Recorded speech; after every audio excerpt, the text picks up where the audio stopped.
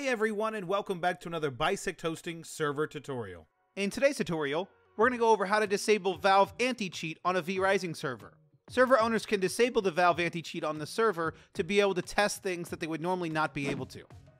First, we're going to log into the Bisect Hosting Games panel and choose our Vrising server. Next, we're going to choose the red stop button to stop the server.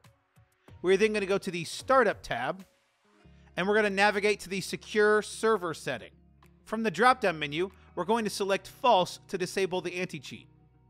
Once that's changed, we can go back to the console, start the server, and Valve anti-cheat will be disabled on the Vrising server. If you have any questions, check out our knowledge base, bisecthosting.com/KB, or you can submit a support ticket on our website.